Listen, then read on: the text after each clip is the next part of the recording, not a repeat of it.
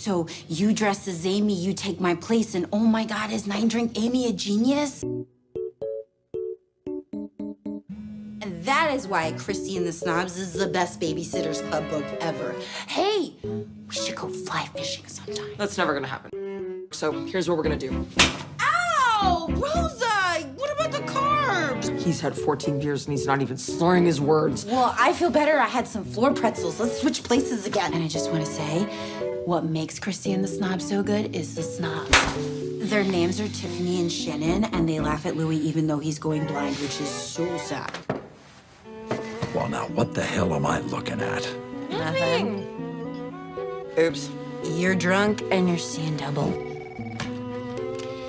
This is Captain Holt. Oh, hello, Captain. It's Amy Santiago. Sergeant, are you drunk? Oh, he thinks I'm drunk. What do I do? British accent. Smart. That'll fool him. Yes, sir, quite drunk. Wankered, really. What did you learn? Did O'Sullivan set up Peralta? No, he didn't. My husband wasn't set up at all. He wasn't.